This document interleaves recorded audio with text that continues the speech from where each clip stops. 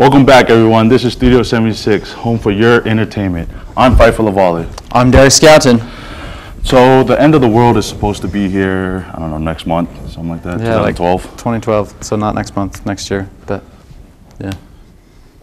Well, it doesn't matter, we're all going to be... Yeah, exactly. Well, you know, Ben Davis is going to give us an idea on some video games that give us a whole different perspective on the apocalypse.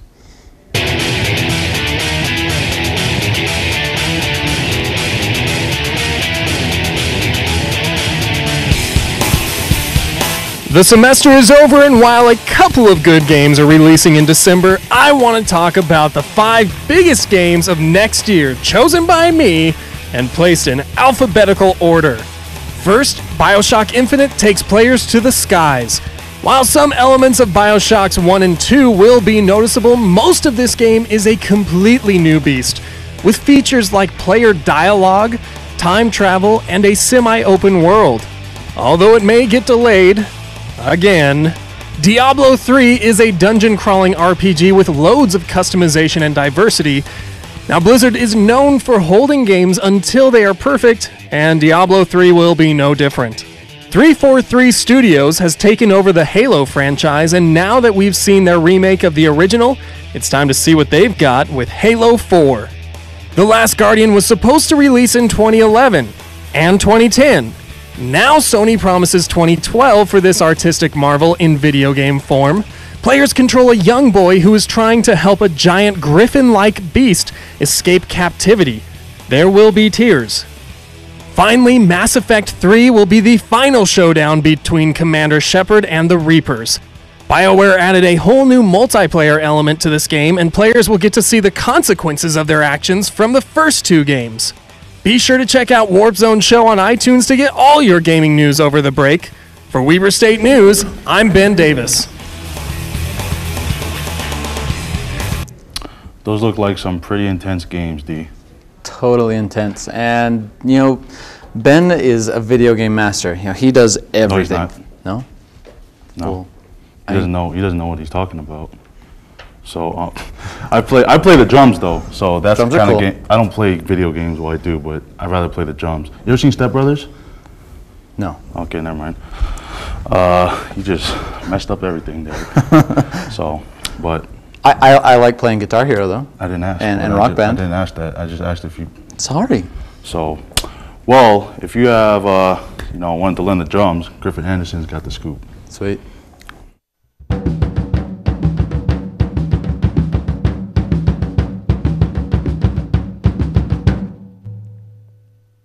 Alright, that was the intro to Down with the Sickness by Disturbed. My name is Griffin. I'm going to teach you how to play that beat. It's actually really simple. It does take a little hand-eye coordination to get good at it, but it's really easy. The main beat of the entire beat is just...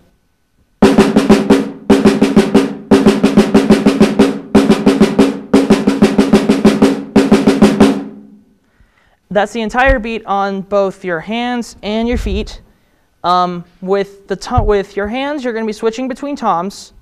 So I'll play it for you a little bit slow, and then I'll speed it up as I go. But here it is, slow first.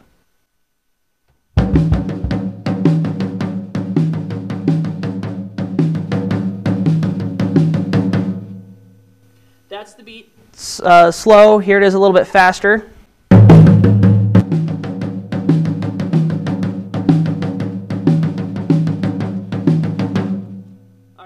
That's the beat with the hands. Like I said, the same beat with the feet, and you need a double bass pedal or 2 bass drums in order to pull it off. So it's just...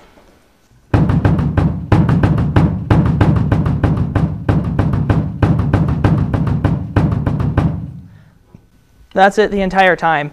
So here it is, both the hands and the feet together, again, slow first. So here it goes.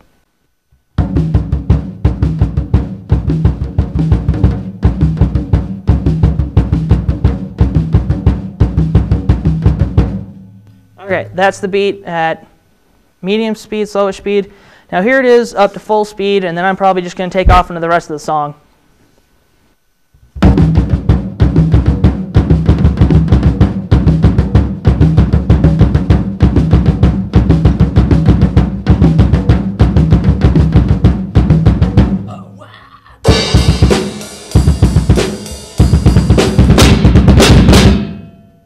That was Down with the Sickness, and thanks for watching me. My name is Griffin. I hope you learned something, and at least were entertained by me playing drums.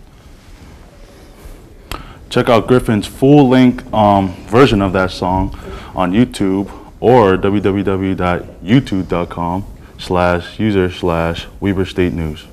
Very cool. So, watching Griffin play all those drums, it looks like there's a lot of exercise dealt with all the hand movements, the leg movements. Nah, not really. No? It's nothing much. It's easy. I've done that before. I played that song how many times? Oh, yeah? Yeah. Yeah, you think you're cool because you're in better shape than me? I didn't say that, but I mean, by the looks of it, yeah. So, ouch. That's just me. Well, woo! Ouch. All right. Well, John Coyle knows some guys who do some pretty extreme stuff, and they're pretty good workouts. And You should probably ask him about that after. Yeah. Yeah. I should check that out. Hello and welcome to John. 0.01324568956328917. John Point, all those numbers through 16 was already taken. So actually we had to put a repeating sign over the 17 too, because just 17 without repeating was already taken as well. It's kind of weird. Anyway, in today's episode, which also happens to be the only episode ever, we're focusing on obscure sports. Because it's the only thing we can focus on, really. It's specifically a sport called the Steeplechase.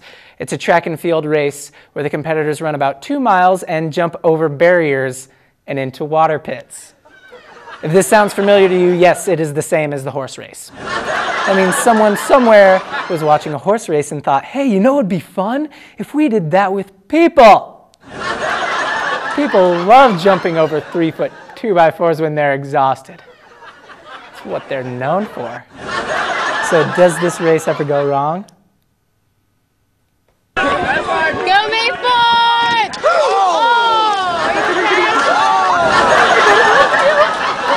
Hey, Harold, champ! The second guy was a freshman. I didn't think you were supposed to fall, but I sure don't want to look like an idiot. That guy did it.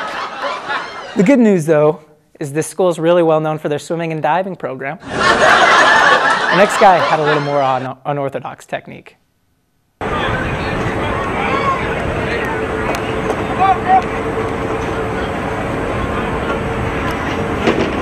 Oh! Yeah, he didn't get accepted to Harvard. Guy didn't even jump. He's like, hey, I should try and run through it. It's revolutionary, I'll win. At least he fell on the barrier, though. Check out the next guy. Kiplagat leads from Martin. Ow! I don't even have anything to say. Let's just watch that again. Here he's thinking, 1, 2, 3, Joe, my face! Ow! Oh, that was literally the opposite of what I had planned. I was planning to jump, and I fell and hit my face. Well, I really wonder, though, if he's all right.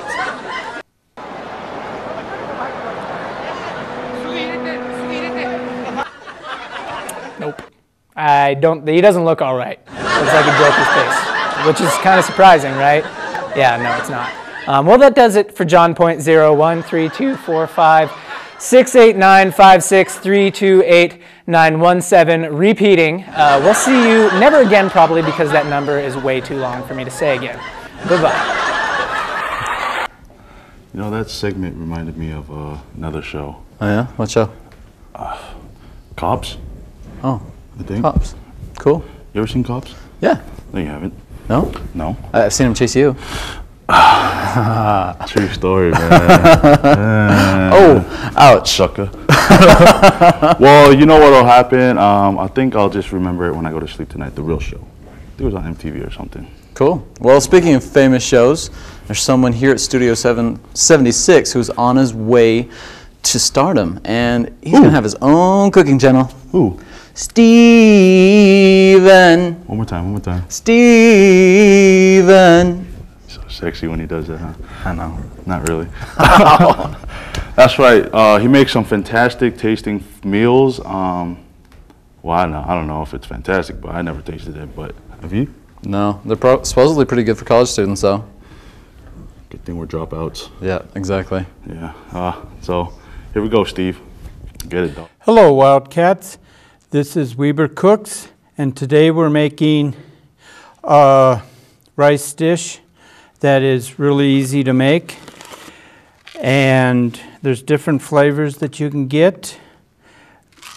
This one here, you just dump the rice into the thing, pull the packet out, and then take 2 teaspoons of butter and put it in the dish. We'll put it in the microwave for 1 minute.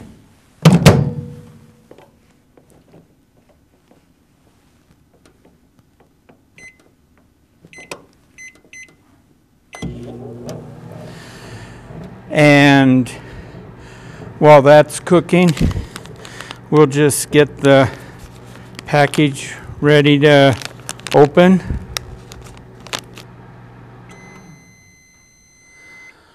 And that's done cooking.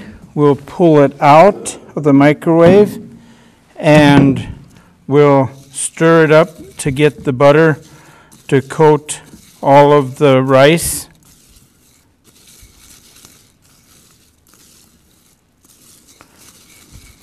And when that's all done, we'll pop it in again for another 2 minutes this time.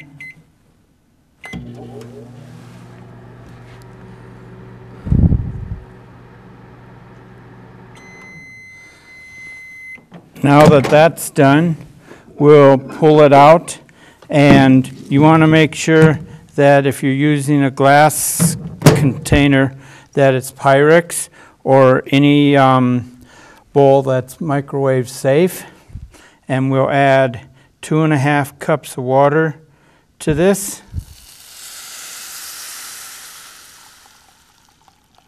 And then we'll just stir it up a bit and we'll put it in the microwave again.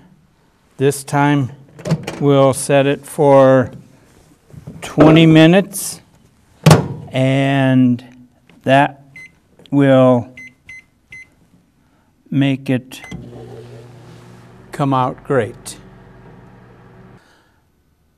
And now that it's cooked for 20 minutes, you have this hot